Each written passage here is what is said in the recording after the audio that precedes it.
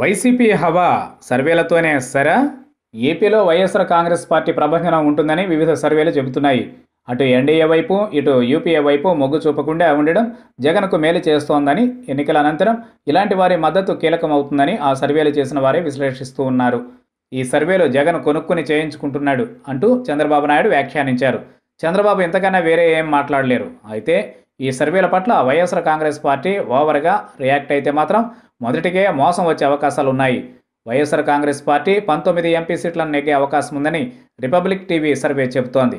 అయితే వైకాపా ఇంతవరకు ఎంపీ సీట్లలో తగిన అభ్యర్థులను కూడా రెడీ చేసుకున్నట్లుగా కనిపించడం లేదు. అభ్యర్థుల ప్రకటన ఇంకా తెగడం లేదు.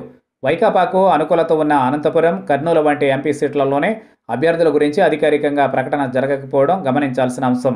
నంద్యాల కూడా ఇదే తీరున ఉంది. ఎమ్మెల్యే అభ్యర్థులతో పోలిస్తే వైఎస్ఆర్ కాంగ్రెస్ పార్టీలో ఎంపీ అభ్యర్థులు చాలా వీక్గా కనిపిస్తున్నారు.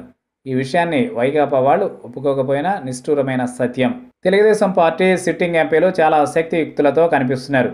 ఆర్థికంగా తెలుగుదేశం సిట్టింగ్ ఎంపీలను కొట్టడం వైకాపా అభ్యర్థులకు సాధ్యమయ్యే పని కాదు. వేవుంటే తప్ప 19 ఎంపీ సీట్లను నెగ్గడం సాధ్యం కాదు. అయితే సర్వేలు చెప్పాయి, ఇక గెలిచేస్తున్నాం అనే భావన వైసీపీలో కనిపిస్తోంది. ఈ సర్వేల మత్తులో మునగడం వైకాపాకు కొత్త ఏమీ కాదు. ఎన్నికలు అప్పుడే అయిపోలేదు. ఇక నుంచినే అసలు కథ మొదలు కాబోతోంది. మరో 6 వారాల్లో ఎన్నికల నోటిఫికేషన్ వచ్చే అవకాశం ఉంది. ఆ తర్వాత నెల రోజుల పాటు తీవ్రమైన పోరాటం ఉంటుంది. ఇలాంటి తరుణంలో రిపబ్లిక్ టీవీ చెప్పిందనో, ఇండియా టుడే చెప్పిందనో గెలిచేస్తున్నాం, గెలిచేస్తాం అనే భావనలోకి వెళితే మాత్రం కథ మళ్ళీ మొదటికి వచ్చినట్లే.